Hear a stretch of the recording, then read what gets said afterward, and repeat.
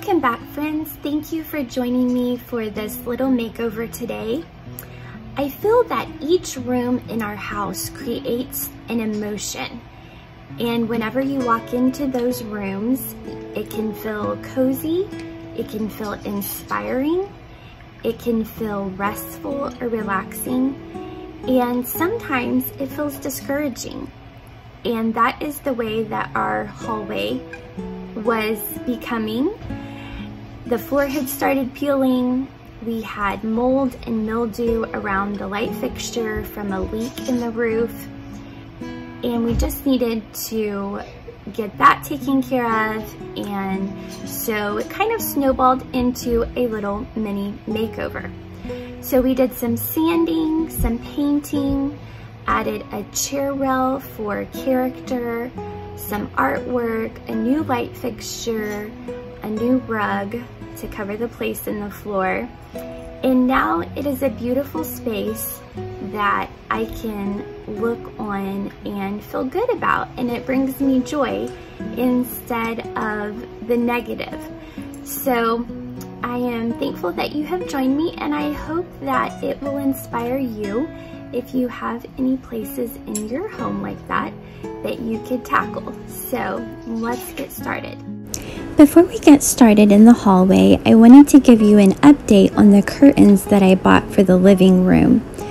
I purchased some that were 100% cotton, and although I liked them, they didn't seem full enough, and the color was just a little bit off. So I ended up going with a drop cloth curtain, and I am really loving it. I thrifted a whole bag of these curtain rings for $2.50. I believe there were 15 altogether, and I ended up using 5 for each side, so 2 curtains, and I had a few left over. Now, if you have never used drop cloth for curtains before, let me forewarn you that there are 2 different color shades. One tends to look more gray, and the other has more of a brown undertone. I made this mistake when I purchased my first drop cloths for curtains in my bedroom, and learned that the brown tone matched my walls so much better. So just be aware of that when you are shopping for your drop cloths as to what color palette you need to go with. I was able to do these curtains without any sewing. They do have a seam down the middle, as you will notice here, but that does not bother me. I think it lends itself to more of a farmhouse look.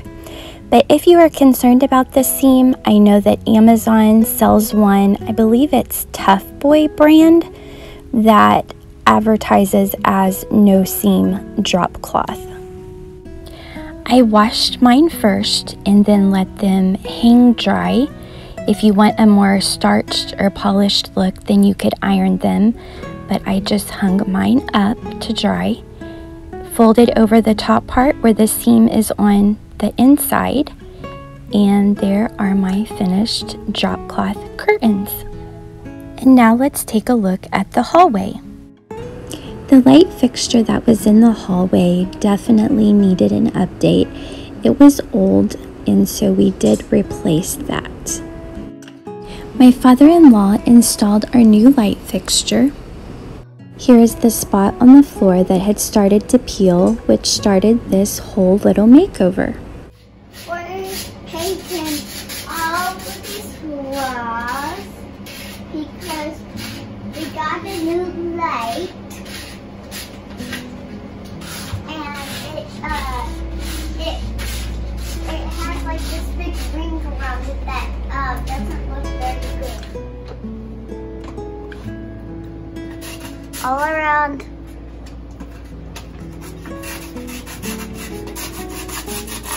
Right there on the light.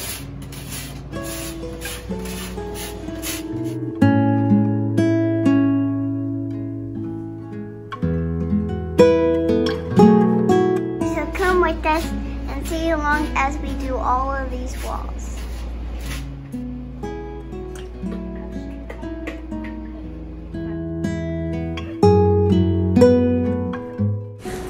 my goals for this year was to invite my children to help me more.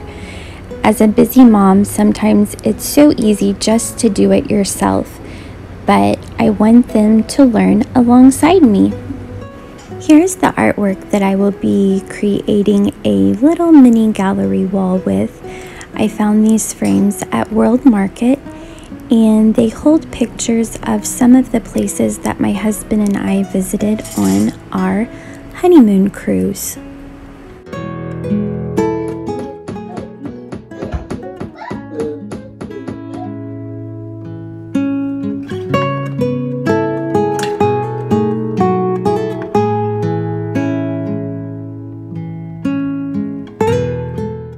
I love these gold frames. They are metal and classic, and they will also coordinate well with our new light fixture. This light fixture I thrifted when I was shopping on a mom's day out at a Habitat for $2.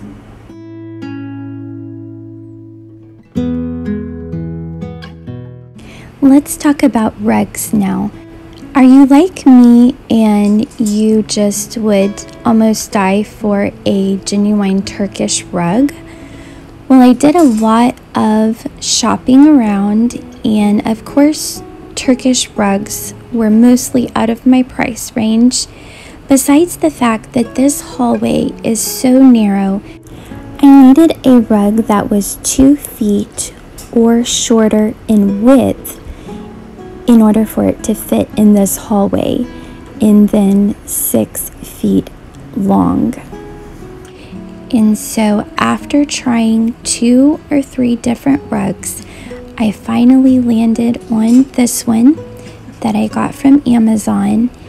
And although it's probably not hand woven, it was made in Turkey, and I am very happy with it.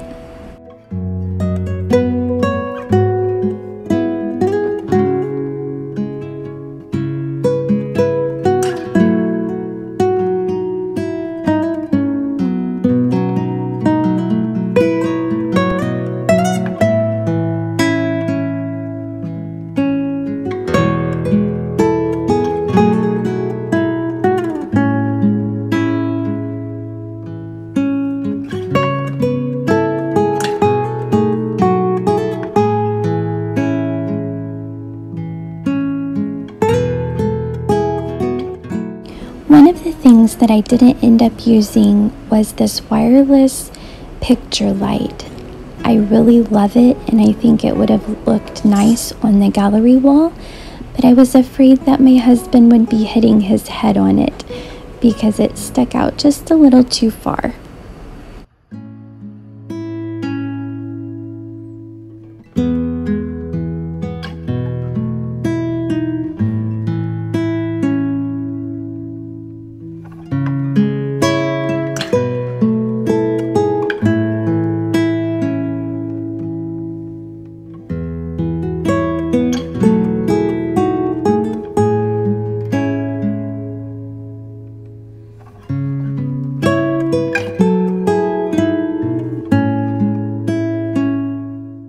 We also replaced the door from the hallway going into the laundry room with a drop cloth curtain, thus letting natural sunlight into the hallway.